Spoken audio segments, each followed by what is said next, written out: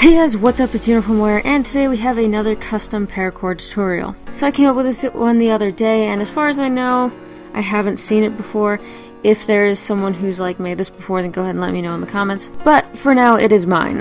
So for this, you are going to need 3 colors. I use a dark blue, kind of light blue, I think it's called Caribbean or something like that, and then a white. You need about 8 feet of each, obviously depending on the bracelet size, but that's what I went with. I did have some left over though. And then your first step is actually going to be to take your 2 main colors. For me, I did the 2 blues, and then cut off the ends and then go ahead and melt them together. If you don't think you got a good enough seal on the cords, then go ahead and take them apart and do it again. You don't want it to come apart when you're in the middle of doing the bracelet, because that sucks.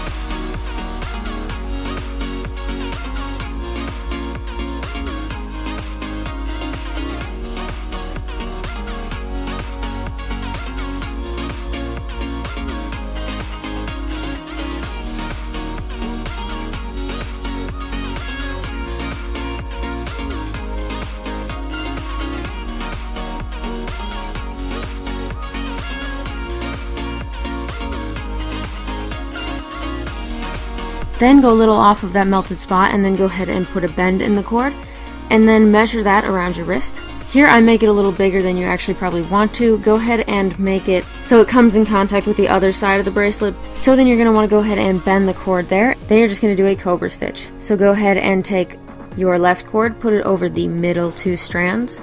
Take your right cord, put it over that strand, and then back behind the middle 2 strands and up through the left loop. Then just go ahead and tighten that.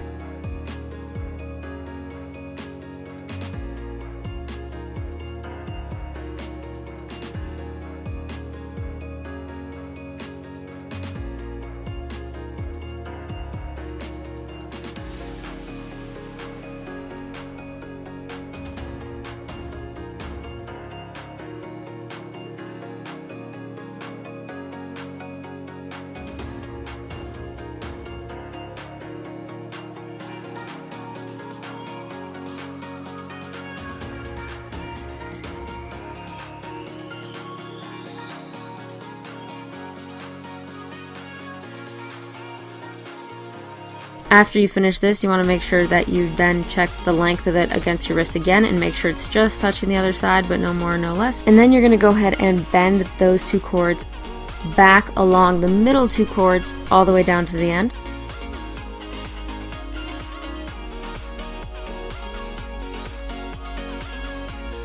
And then you're going to want to kind of do, I don't know what it's called if it has a name, but it's kind of like a weird Cobra stitch almost. But basically you're just going to take the bottom right cord, it is going to go down through that middle loop and then pull it off to the left.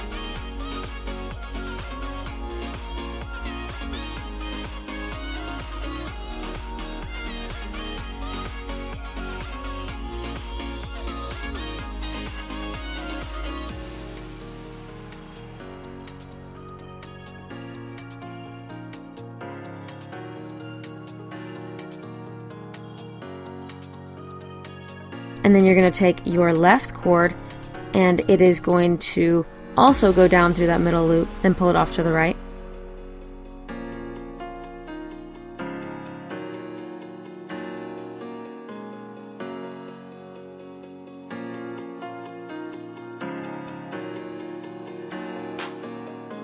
And then you're going to take that right cord and put it up through that right loop.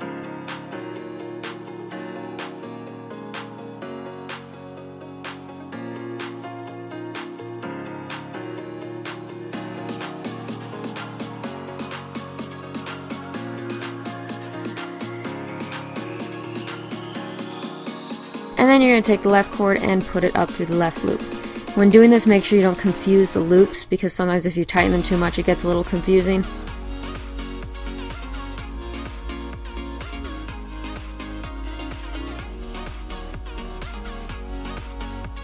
Then you're just going to want to tighten that. Don't tighten it so much that it becomes out of shape though. You want to make sure it stays the same shape and everything stays in line.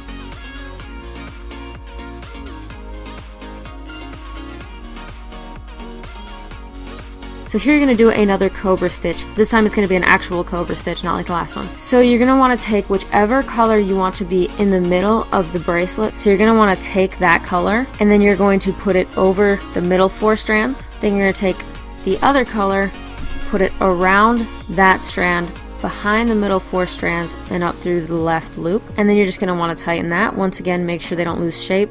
You want all those 4 strands to be in line. You don't want them to overlap.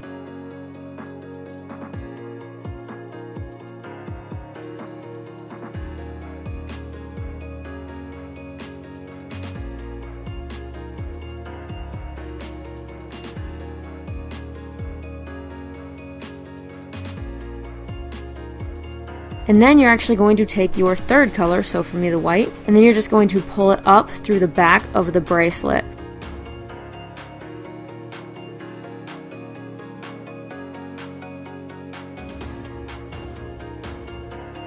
And just give a little bit of slack and just leave it there. Then go ahead and make sure you tighten the Cobra stitch again.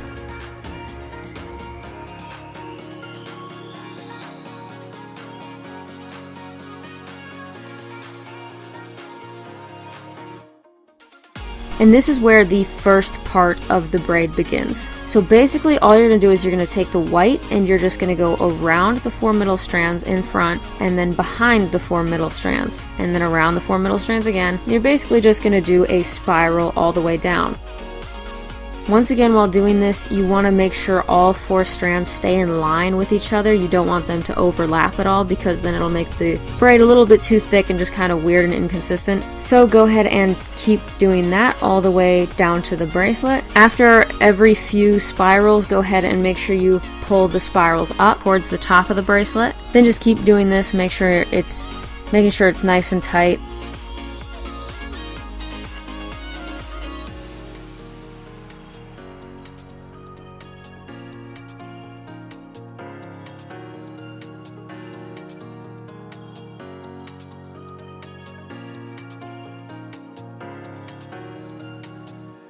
Now when you get down to the bottom, you actually want to leave 1 space, or just do it all the way down to the bottom, and then you can just worry about it when you get there with the other cords.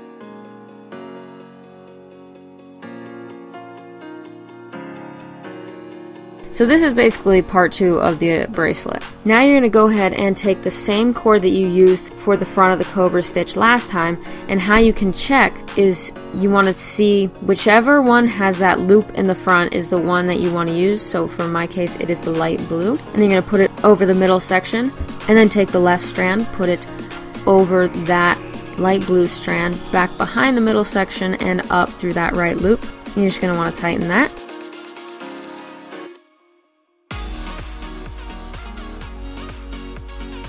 And then for the next Cobra stitch, you want to alternate, so you're going to do the left side. So once again, you can check to make sure, because it has that dark loop on the left there. So take that left side, put it over the middle section, take the right cord, over that left cord, behind the middle section, and up through the left loop. And then you're just going to want to keep alternating throughout this, going down the bracelet. When you do this, when you tighten the Cobra stitches, make sure you don't tighten them so that they pull the white part up, or pull that out of its place at all, because that will make it look weird. So you don't have to tighten the Cobra stitches too much, just enough to make them all look the same.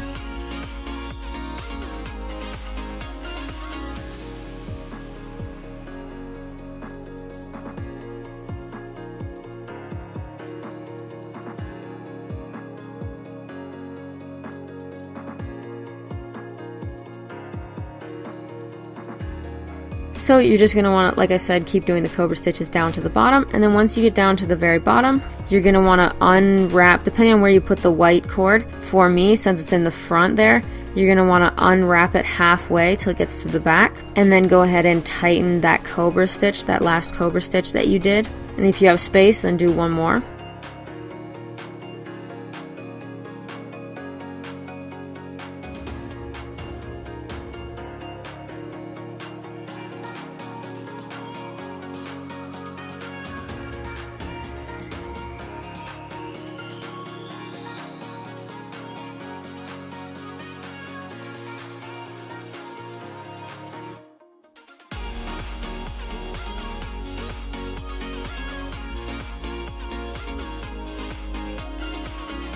So now at the end there should be two different strands. One should be the one color that you used and the other one should be the second color, so for me the light blue and the dark blue. And those two strands will be going down through the middle of the bracelet, and those are the strands that you want to loosen. Once you loosen those, make sure you pull the cord down through the loop, and then you're just going to want to pull that all the way through.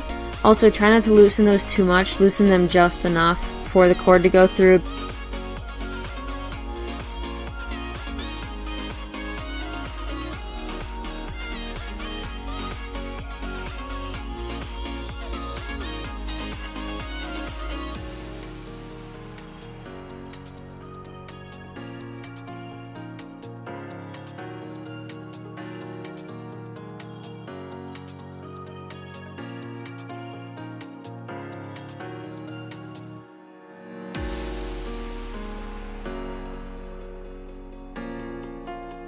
So now you're going to go ahead and clip the white strand, so go back up to the top and then just leave a little bit of slack enough to burn, then go ahead and cut and burn that. Go ahead and do the second white cord, so cut that, and when you're doing this, if you have a lighter like mine where the flame is pretty powerful and it'll go sideways if you put it like that, make sure you don't get any other parts of the bracelet, because I've done that before and that always sucks. So when you're planning on where you're going to burn it, just make sure, look ahead so to speak, just to make sure you're not going to hurt any other part of the bracelet.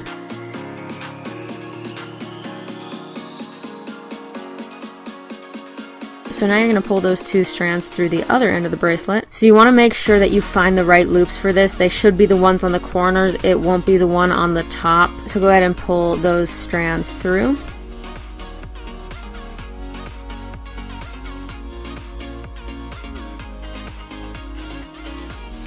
So once you pull those through, you're just going to want to try on the bracelet and put it around the largest part of your hand, and go ahead and mark that spot so you know where to tie the knot. So for this bracelet, since it is a semi-thick bracelet, I decided to go with a lanyard knot this time, which is a semi-complicated knot. So if you have a problem doing this knot, you can just do a square knot. Like I said, that knot will look a little small compared to this thick bracelet. Anyway, so for the first step of the lanyard knot, you're going to go ahead and divide the two strands with your hand, and the light blue strand, you're just going to make a little loop and then you're going to turn the loop in. So if you look at that corner right there, the light blue strand is going off to the right. That strand is under the first part of the light blue strand. So then you're just going to go ahead and grab your dark blue strand and pull it under that strand going off to the right, and then just go ahead and pull the dark blue strand up.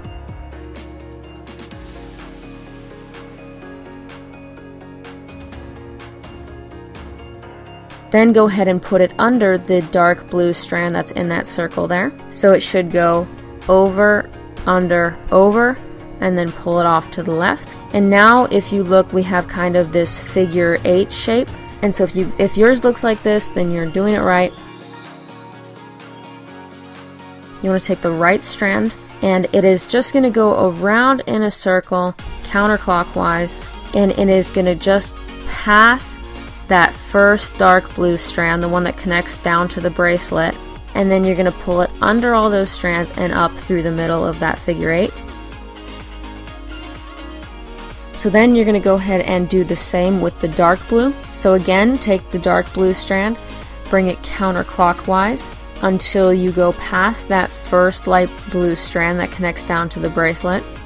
Once you pass that, pull the strand up through the middle. Then after that, you're just going to want to go ahead and tighten the knot. When doing this, be careful, try to make sure everything stays in place. Don't pull one strand too much. This knot does look a little weird with two different colors, but I think it ended up looking pretty cool.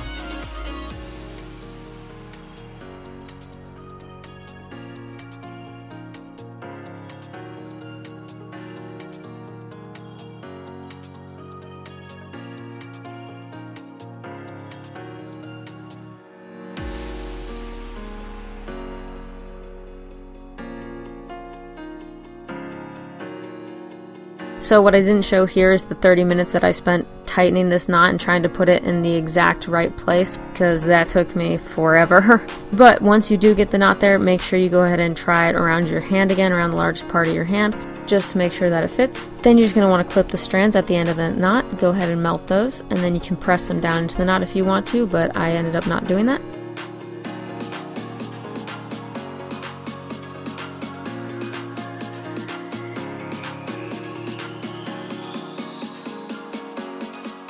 and then you're done. Anyway guys, that is the end of the video. I really hope you guys enjoyed it because it is custom. It's a new bracelet that I came up with as far as I know, like I said. But if you guys do like the design and you want to see more bracelets like this, then go ahead and let me know in the comments. Also, do you guys prefer the more laid back tutorial like I think this one is, where there's less cuts throughout the editing and just more of showing what I'm actually doing, which ends up being a longer tutorial, or do you like the shorter, faster ones that you can just kind of watch quickly? Anyway, please let me know in the comments if you do have a preference, and as always, thanks for watching.